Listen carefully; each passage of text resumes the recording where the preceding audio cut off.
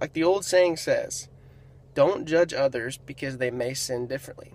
I don't care what religious background you have. I don't care if you're a Christian or not. I don't care what type of person you are. We all know what sin is. And the bottom line is, what the whole point of that saying is, we tend to judge others a lot.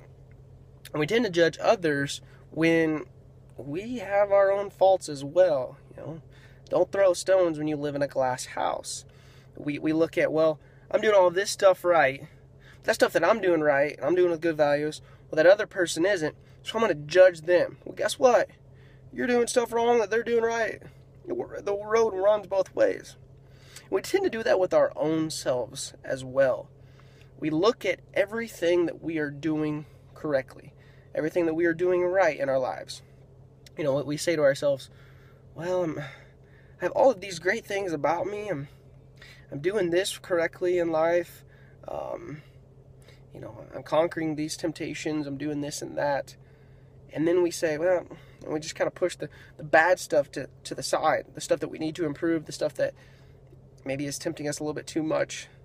We just kind of, it's whatever. I'm doing all this stuff, right? It'll make up for that stuff. No, it doesn't quite work that way. And we also look at the negative stuff and look at the bad stuff and say, man, we tend to dwell on it, and I'll admit, we dwell on stuff a little bit too much, and we're hard on ourselves. But we start to dwell on it, but then we go, what? I'm doing these things right. I'm doing all of these good deeds. And these good deeds are going to make up for these bad deeds. No, you see, it doesn't quite work that way. I've learned that in my life, and I'm sure we've all learned that. You got to try and be good all around. And so I just think we all need to, going forward, myself including, it's some reflections in my own life, and just kind of look back at your past.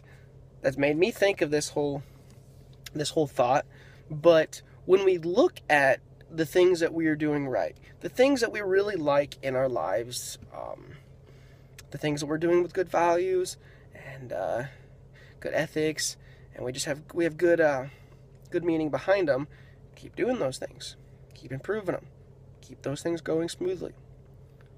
Then the stuff that isn't quite where we want it to be, we need improving on it, work on those things. But in the process of working on those things, don't judge others. And I guarantee you, not judging others and all that good energy will come to help you in the long run. Yeah, someone may be judging you, but judging them back is not a way to conquer that situation, to help that situation.